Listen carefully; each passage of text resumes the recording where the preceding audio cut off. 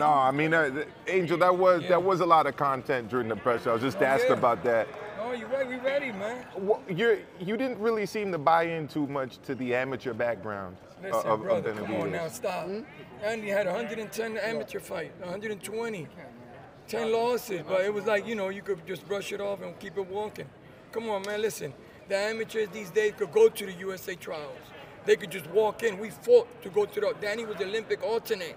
Should have been the Olympian. Where's the Olympian at? Well, what happened with that, with the Olympics? Well, politics. They just, you see what they're ready to do, right? Yeah. Well, that tells you a lot right there.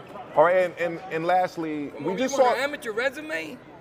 We give you an amateur resume. We just saw them. International champion at that too. We just saw them face off head to head, Angel. Talking about pros, brother. The amateur don't mean shit. That's 25 years ago. Talk about the size disparity, because what size? Really, well, that's what I'm asking about. They were facing on face to face. Come on now, stop. Well, he's 1 inch bigger than Danny. That don't mean shit. Danny's a fucking fighter. That's what he do. We moving up to 54. We coming to take everything on 54. And he's in the way Saturday. That's all it is. There you go. Thank you, Don Garcia. Appreciate it. You guys want to have